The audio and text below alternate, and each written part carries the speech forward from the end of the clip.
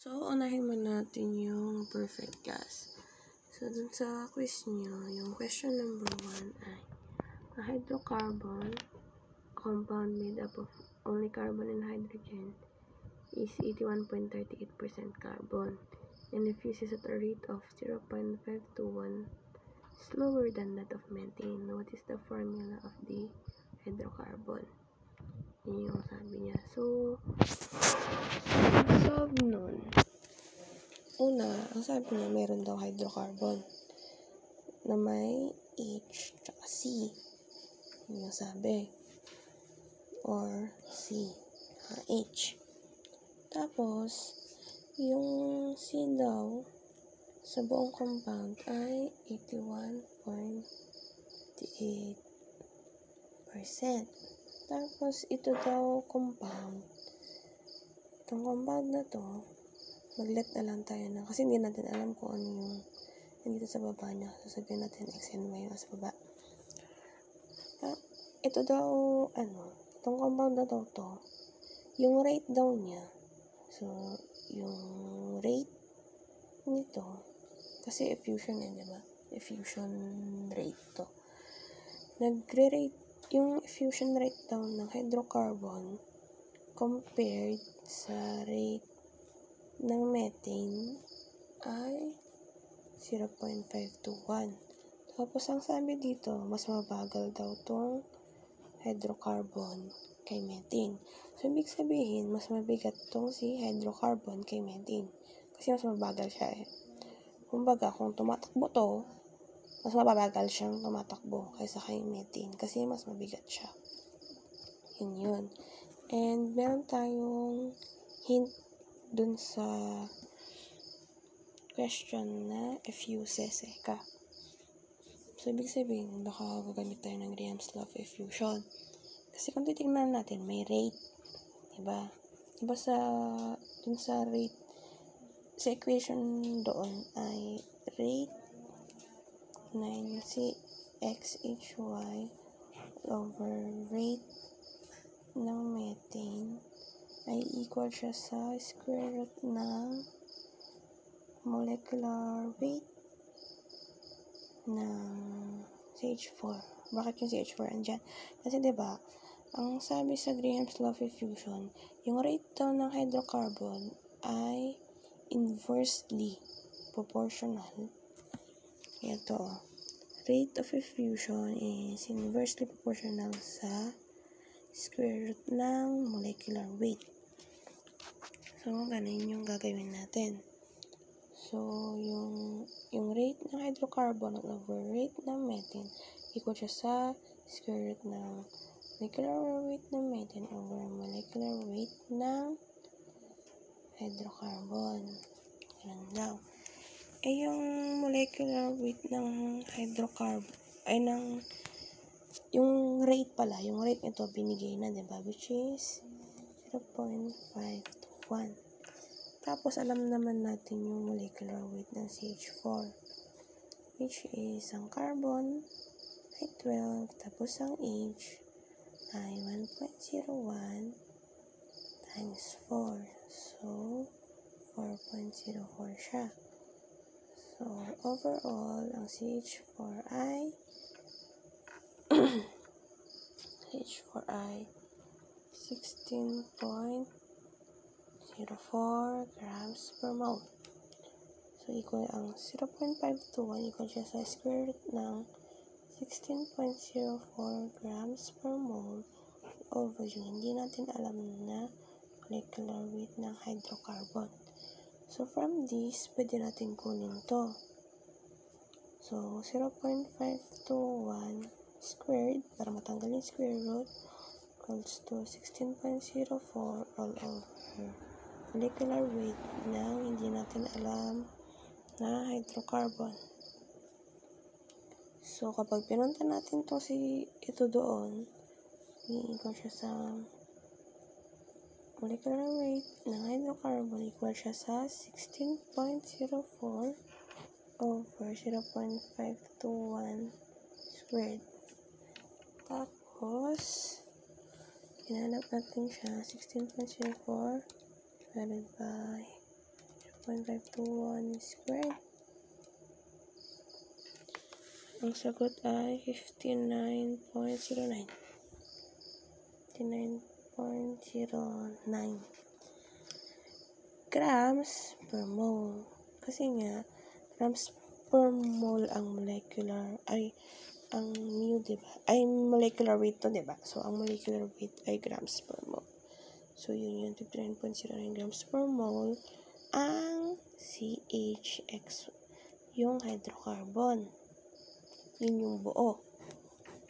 Alam natin, sinabi dun sa tanong, na yung carbon daw, sa buong hydrocarbon ay 81.38%.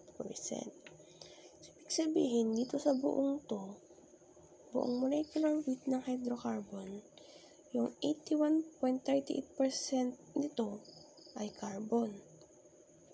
So, 59.09 grams per mole times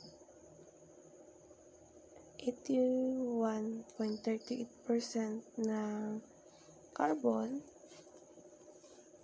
equal siya sa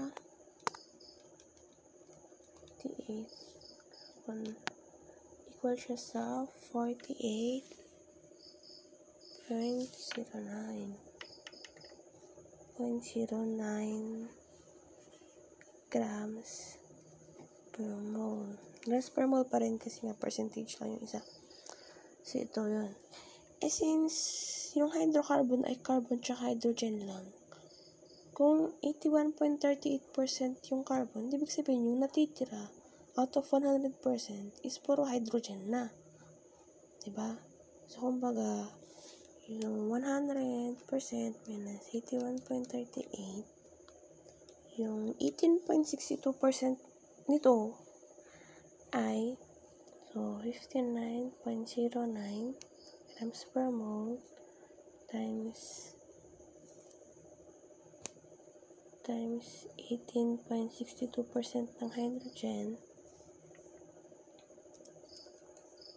yun yung parte ng hydrogen sa hydrocarbon. Ang sagot ay 11. So, kapag pinag-add natin to, 11 plus 48.09 ay 59.09. So, yun yung kabuuan. Diba? Ibig sabihin, sa hydrocarbon, 48.09 grams per mole ang carbon.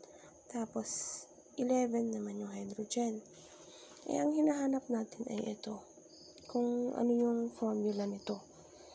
So, kailangan nating hanapin yung moles niya. So, yung, not really moles pala. Kailangan nating hanapin yung ratio ng carbon sa compound or ng hydrogen sa compound all over you need new paper. So, dun sa, ang nakuha natin dun ay 48.09 gram na carbon tsaka 11 0 gram na grams per mole. So, ngayon, kailangan nating mahanap kung ano yung X tsaka Y dito. So, para mahanap natin siya, since wala nga pala tong unit, hindi nga pala siya mole, is i-divide natin yung molecular weight ng carbon sa molecular weight talaga ng carbon. Kasi ito, molecular weight niya lang to sa mismong compound. Diba? Pero diba may standard tayo na molecular weight talaga ng carbon. So, i-divide natin siya ng 12 grams. Kasi diba yun yung, 12 grams per mole. Yun yung molecular weight talaga ng carbon. So, 48. 48.09 divided by 12. 4. 4. Ibig sabihin, 4 carbons dun sa compound. Tapos yung 11 grams naman na 11 grams per mole na hydrogen, ito yung sa buong compound. Yung sa mismong buong compound. Di ba nga, meron talagang standard, kumbaga, na molecular weight ng hydrogen, which is 1.01 grams per mole. So, yun. Kasi, bakit natin siya dinidivide? Kasi nga, ito yung molecular weight niya talaga. Kasi ito naman, ito yung molecular weight ng hydrogen sa compound na to. So, hindi natin pwedeng sabihin na isa lang yung andito, di ba? Hindi natin masusure kung ilan yung hydrogen na nandito sa compound na to kung hindi natin siya i-divide sa original na molecular weight talaga ng hydrogen. So, 11 grams per mole divided by 1.01. Sagot ay 10.89 or siya sa 11. So, nakuha na natin yung formula ng compound, which is C4H11. So, ito yun. Which is, mas mabigat nga naman talaga sa methane, di ba? Kasi kanina, di ba, ang sabi, slower ng 0.521 yung ito, dito. So, napatunayan natin na ito yung sagot.